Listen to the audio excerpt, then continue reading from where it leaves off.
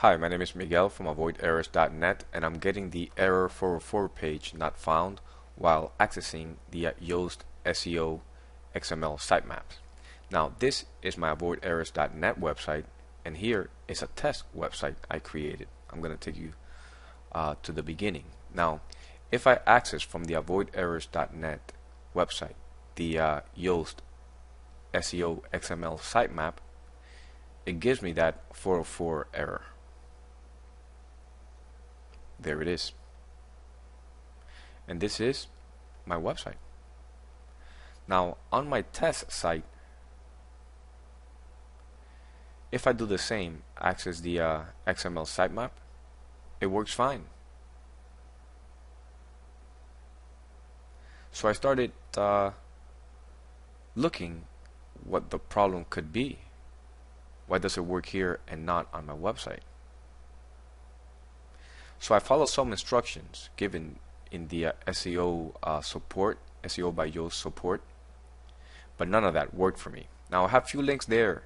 If it doesn't work, then you can try doing what I'm showing you right now. Now this is my test website. I accessed the edit files under the SEO by Yoast plugins, and I noticed that the htaccess here is clean. Looks good.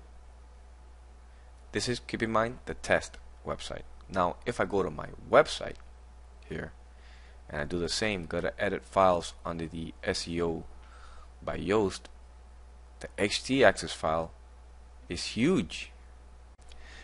And if you notice here, most of the entries are created by W3 total cache. Now in your case, I would recommend to delete all the plugins and then do any edit in the htaccess if you need to, but do not edit the htaccess if you don't have a backup already created. Now let's start doing a backup of the htaccess before we continue on. In my case, I'm not going to delete all plugins, just W3 total cache. So access your web host via FTP and locate the htaccess. It should be located in the root directory. Just drag and drop the htaccess file to the desktop, and that's it. Once you have created that backup, now we can continue on editing the htaccess file.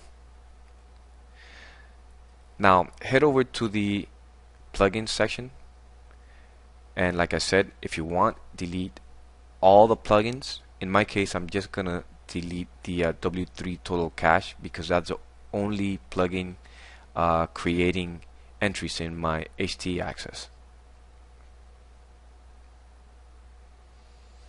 Done. Now once that plugin is deleted, or all the plugins are deleted, head back to the edit files under the Yoast SEO plugin,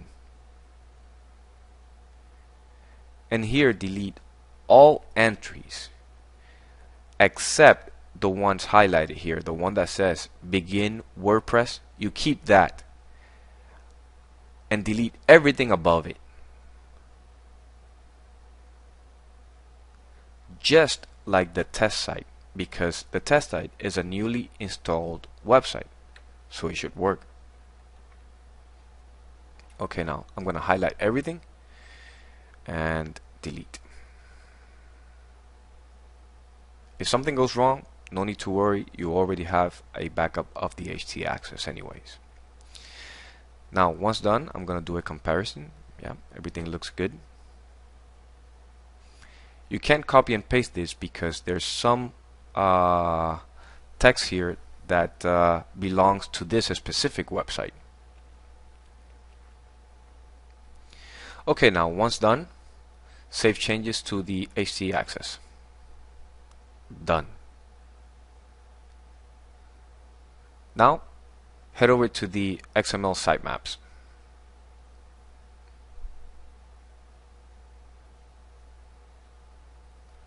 And I can guarantee you it would work fine. There it is. Now it's working. So the next thing to do is to make sure that your website is working as well. I'll just remove everything after the .net. Oh, it's working fine. So the W3 total cache was affecting my website. Now, just for the heck of it, I'm just gonna reinstall the W3 total cache and see what happens.